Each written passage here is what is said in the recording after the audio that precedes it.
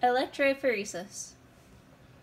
Electrophoresis comes from this Greek word, meaning to bear electrons. Electrophoresis of positively charged particles, or cations, is sometimes called cataphoresis, while electrophoresis of negatively charged particles, or anions, is sometimes called anaphoresis. Applications. Electrophoresis is used for separating macromolecules based on size and/or charge, DNA and RNA analysis, and protein analysis. Applications for DNA. Electrophoresis can be used to identify, quantify, and purify nucleic acid fragments. It sorts them based on size, which allows the fragments to be identified. The fragments can then also be separated. The quantity of each type of fragment can also be determined. Applications for RNA. RNA analysis is mostly the same as DNA. However, RNA molecules are subject to extensive secondary structure via intramolecular base pairing, and this can affect their gel migration. For most applications, RNA is ran using denaturing conditions to disrupt secondary structure. For applications such as resolving different conformations of RNA, native or non-denaturing, gels are recommended. Applications for proteins. Gel electrophoresis can provide information about the molecular weights and charges of proteins, the subunit structures of proteins, and the purity of a particular protein preparation. Limitations. Electrophoresis has a limited sample analysis. Example, if looking at a cheek swab, you are only looking at the genes in your cheek cells and nowhere else. Measurements are not precise. Substantial starting sample is required. Only certain molecules can be visualized. And low throughput, or it produces data slowly. The cost. The thermoscientific B2BP EasyCast with buffer exchange ports is $883.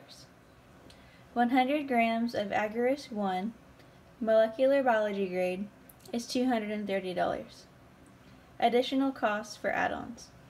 The total cost is over $1,000. Overview. How electrophoresis works. Suspended particles, usually in a gel, have an electric surface charge. The gel used is usually either agarose or acrylamide.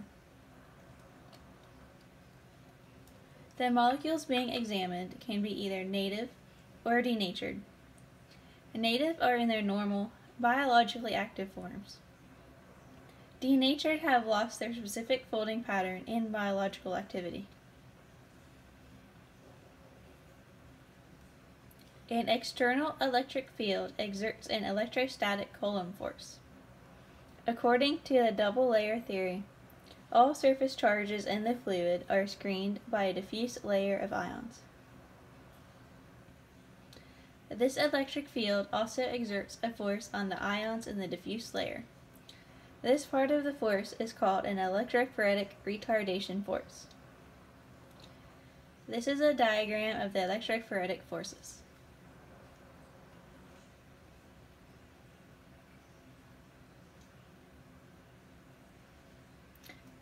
When the electric field is applied and the charged particle is moving steadily through the diffuse layer, the total resulting force is 0, as you can see by this equation.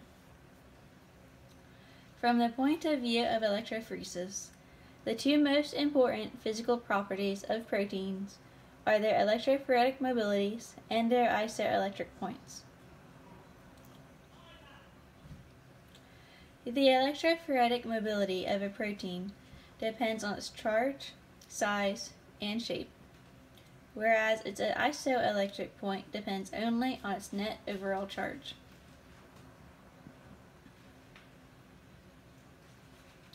The rate of migration of a protein per unit of field strength is called its electrophoretic mobility. The units of electrophoretic mobility are those of velocity divided by the units of electric field. The particles are attracted to the pole of an opposite charge. The particles will begin moving towards that charge. The speed of the particle is inversely proportional to its size. The smaller the particle, the faster it is able to move through the gel. The process. Before the samples are added, the gel must be placed in a gel box. One end of the box is hooked to a positive electrode, while the other end is hooked to a negative electrode.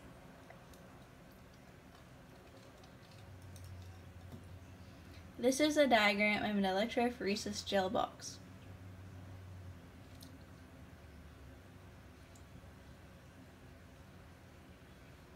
The main body of the box, where the gel is placed, is filled with a salt-containing buffer solution that can conduct current. Samples are loaded into wells at one end of a gel, and an electric current is applied to pull them through the gel. If the fragments are negatively charged, they will move toward the positive electrode. If the fragments are positively charged, they will move towards the negative electrode. If the fragments have the same amount of charge per mass, small fragments move through the gel faster than large ones. When the gel is stained with a dye, the fragments can be seen as bands, each representing a group of same-sized fragments. The bands are compared to the bands from a standard. When compared to the standard, the size of the unknown fragments can be determined. This is an example of the fragment bands.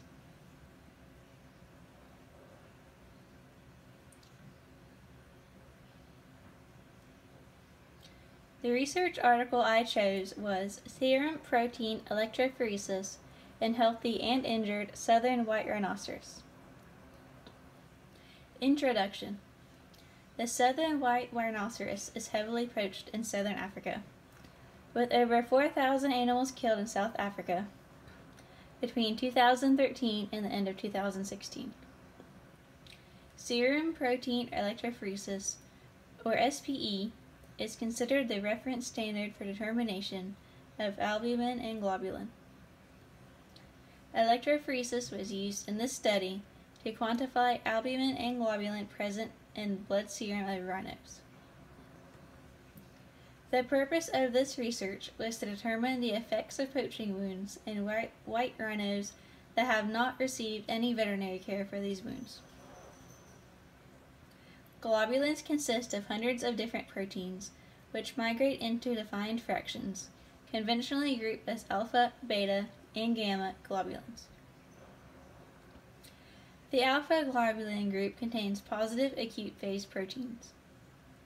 The beta globulins include transferrin, complement factors, lipoproteins, and some immunoglobulins. Variations in serum proteins with concentrations above 0.5 grams per liter may result in changes to the electrophoretic pattern and concentrations of the various fractions. A decrease in albumin and increase in the alpha-2 globulins, alpha-2 macroglobulin, and haptoglobulin occur typically in acute inflammation as part of the acute phase response, while an increase in immunoglobulins, beta-2, and gamma fractions occurs with chronic inflammation. Wounds are associated with a catabolic state, and protein demand can be increased by 250% in human wound patients as protein is needed in every phase of wound healing. Methods. Electrophoresis was used to compare the serum protein of healthy white rhinos to the serum protein of injured white rhinos. Reference intervals were created using 50 healthy rhinos.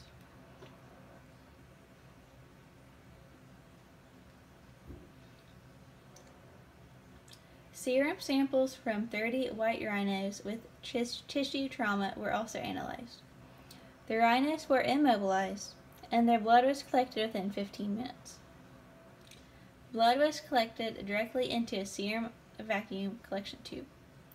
Samples were placed upright to clot in a cooler bag with ice blocks and processed within 3 hours of collection. Before analysis, batches of samples were left to thaw at room temperature, mixed, and centrifuged for 8 minutes. Reference intervals were generated for total serum protein, albumin, globulin fractions, and albumin to globulin ratios. The results were compared to the results from 30 white rhinos with varying degrees of injury. Results: injured rhinos had lower concentrations of total serum protein, albumin, total globulin, alpha, alpha-2, and beta-1 globulins. They also had higher concentrations of beta-2 and gamma globulins. The results seen in the rhinos are similar to the results seen in wounded humans. It is believed that the differences in serum protein concentrations and composition between healthy and injured white rhinos may be diagnostically and prognostically useful. The results from this research may also be relevant in humans.